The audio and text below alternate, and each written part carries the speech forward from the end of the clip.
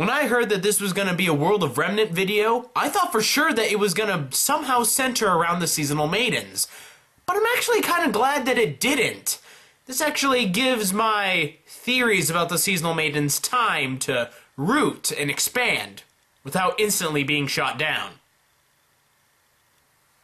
Yay for me!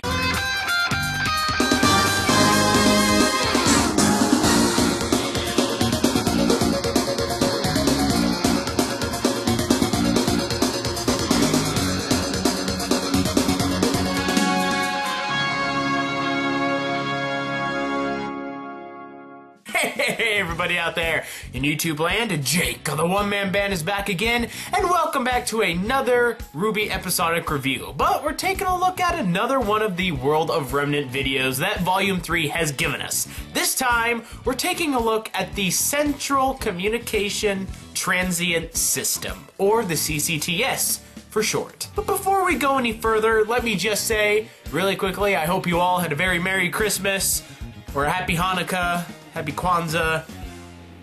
Is there anything else people celebrate during this time? Winter solstice? Maybe? I hope you had a happy whatever day it was. And let it also be known that I'm actually glad that this is a World of Remnant video rather than a full-blown episode. Because still, my PC, I need to get that thing working. My laptop is still dying, and I don't think I could handle a full episode.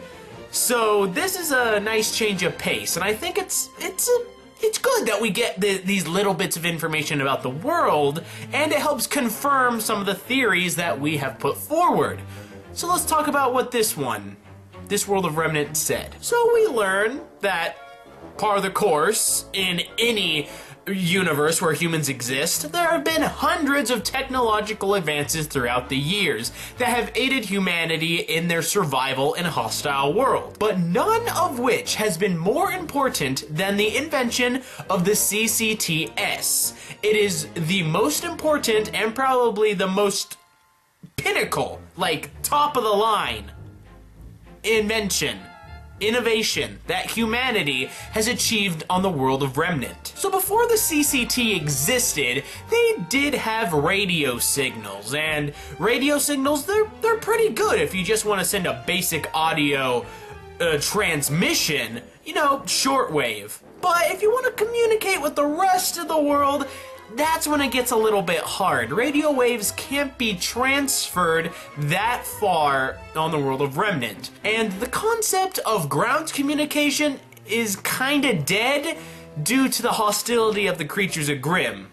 I mean, the further a human will get out from the kingdoms, the more likely he will be killed by the creatures of Grimm, no matter how powerful or how strong he is as a huntsman or anything along those lines, because he will just be eventually be overwhelmed. So with radio signals just barely being able to make it to outer-lying colonies of the main kingdoms, and ground communication pretty much out of the picture due to the creatures of Grimm, what's there left to turn towards? The humans of Remnant did think that space may hold the key, shooting satellites into space to help form a satellite communication, like what we have in the real world. We have satellite communication. But on the World of Remnant, they have not been able to perfect spaceflight due to the fact that dust loses its power as it exits Remnant's atmosphere. Now I think this development is probably one of the most important of this video. We learn that dust loses its power when it exits the atmosphere. So does that mean it cannot function outside of in a vacuum? Or it can't function without oxygen? Or is it that dust has some sort of magical connection with the World of Remnant itself, or possibly the people of Remnant, and it can only be used when it's actually on the ground, on the World of Remnant? This kinda helps out my theory of how dust may be solidified magic from the seasonal maidens. If that dust is going to be leaving the planet where the seasonal maidens exist, it's going to lose its power and just become stupid dust. Dust that don't even want to be used. Dust you dust off your stuff with your dust rag. You can't make fuel with that. So the world of Remnant, it can have holograms, it can have robots, it can have giant awesome mech suits, it can have transforming weapons. But the one thing that it don't have is spaceflight. We got 'em beat there, guys. We got 'em beat there. We have gone to space. If only we could just keep going into space. Freaking fund NASA, damn it! So with satellite communication out of the window, what are the people of Remnant to do? Well, it is Atlas, the kingdom of Atlas, that is the most productive in scientific and technological research, that invents the CCT system. Now, it doesn't specifically go into details on how it was invented or what it exactly uses, but it is similar to radio waves, but much powerful. It's able to communicate not just audio, but text, video, data, images, practically anything. It's basically Remnant's version of the internet. Only instead of using satellite communication, it seems to use a form of radio communication. And each of the 4 main kingdoms hosts a giant CCT broadcasting tower. We have seen this CCT tower both in volume 1, 2, and 3. It has been one of the most important locations, especially in volume 2. And since each one is located inside one of the main kingdoms, the further you get from said kingdom, the more spotty and weak your signal will become if you are connected to it via a scroll or some other device. So there are a few smaller relaying towers out there, but since they lie outside the protective walls of the kingdom, they are prone to Grim creature attack, due to the fact that creatures of Grim not only attack humans, but humanity's creations as well. And now we come to probably the second most important detail about this video. We learn that if one of the main towers was to go down, then every single other tower would also go down. It would create a crash across the entire world that would cut off CCT communication to everywhere. It would completely go down. Now all the towers would go down so that the proper maintenance could be maintained and done on all the towers in order to reboot the system. Now if you think about it, this may be a fail-safe instead of a weakness in the system. Let me explain. As we know, the 4 main kingdoms were at war with each other not more than a century ago. And it was through the creation of the CCT system that once again brought the kingdoms together. Although there was the vital tournament and festival, the CCT also brought the kingdoms even closer together.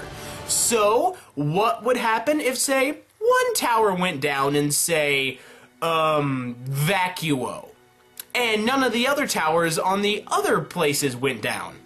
Who would be to say that that tower went down on purpose? Maybe the 3 other kingdoms have then banded together to go to war with Vacuo and take it over. And so they cut off communications to it, and now are gearing up for war. You see, that's why I believe that if one tower goes down, all towers will go down. It's a failsafe to make sure that not one person will have this power while somebody else doesn't. As Ozpin said, the people of Remnant will either all speak with their own voice, or none will speak at all. It's very much a form of making everyone equal in the world. There isn't one kingdom that holds the entire power to the CCT system. And that's why I think that if one goes down, we all go down, is actually a good idea theoretically. Now, of course, we do know that Cinder has infected the Veil CCT system with the Black Queen virus, and we still do not know what its main purpose is. We just know that whatever is infected with the Black Queen virus, Cinder then can have control over via her scroll. We have seen that Cinder has taken control of the tournament's random selection system. She's able to pick and choose which team battles which. It isn't up to random intervals. We've also seen that she has infected Ironwood's scroll when he connected to the CCT, and therefore she was able to access files that were on his scroll alone. So essentially, if every CCT tower is connected to the other, theoretically, she can take control of every single CCT system from this one tower. As long as her Black Queen virus can travel through the radio waves or whatever kind of waves are used with the CCT, as long as it can travel through those systems, she can take control of every single one. Now, that could mean that she can control the flow of information. She can control the people, what they see, what they don't see. She can control all of that, or she can just simply bring it all down and make sure it stays down. Because we know, if one tower goes down, so do all the others. But what if that one tower never comes back online? Then none of the other towers will, because once again, either everyone has a voice or nobody does. Essentially, with Cinder's virus now in the CCT, she almost has infinite power over the world's communication systems, and almost the world. The more I learn about Cinder's plan, the more it goes back to that quote that she stated back in Volume 2. It's not about overpowering the enemy. It's about taking away what power they have. Whatever power people have, she is taking it away. She took away part of Amber's maiden power. She is now taking power away from the people of Remnant by controlling the CCT. She's taken power away from Ironwood. She's taking his secrets. She's taking the power away from the Vital Tournament by choosing who fights who. The only question now is, what kind of power is she going to take next?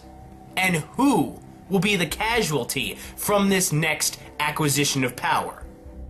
Hey everyone, that's pretty much all I have about this video. It was a real short World of Remnant video, and this was a real short review. But hey, I want to know what you guys think about it. Do you think I got something going with the Cinder's power trip theory, or do you have a theory of your own? Be sure to leave any crackpot theories, comments, or questions down below in the comments, because I love to read them. And hey, if you're not already, why don't you check out my Facebook group, Team Theory. If you ever want to post crackpot theory about RWBY, an anime, a movie, a video game, anything along those lines, you can do it there, and you can have other people comment and contribute to your theory. So be sure to check that out. And if you want to, you can also check out my Patreon page, see what's going on there. Also, big thanks to all my Patreon sponsors, especially Grant, Alan Hill. I love all you guys. You guys are all awesome, and I just want to thank you for helping support me in what I'm doing here on YouTube. And before you go, be sure to check out some other videos that I've done. I do a lot of RWBY theories. It's pretty much my thing. And be sure to like and favorite if you've enjoyed, subscribe, of course, if you feel inclined to. And I'll see you next time I'm out there in YouTube land. Be a good person, tip your wages, keep moving forward. I'll see you then. Yeah.